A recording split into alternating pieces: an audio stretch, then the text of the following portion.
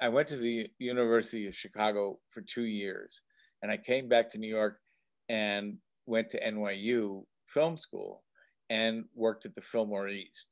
And so I guess my Fun City recollection was just the craziness of the East Village, and there was this gang. I don't know what this political party called the Up Against the Wall Motherfuckers, anarchists basically.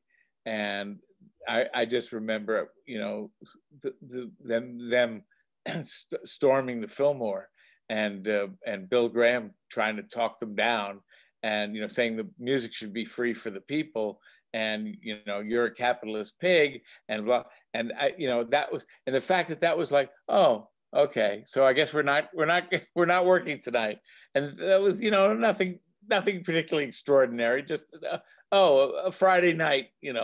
I remember when we were in NYU, our first there were some required classes, and my first year there, which was 67, I think 68 maybe, and it was perception. We had to take this class called perception, and this teacher who had previously worked at the Ford Foundation, and talked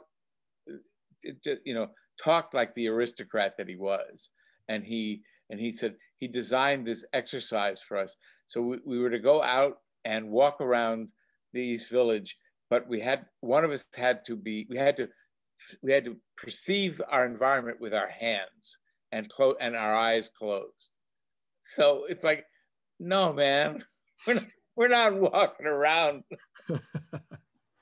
10th Street and 2nd Avenue with our eyes closed, feeling things with our hands. Go back to the fucking Ford Foundation.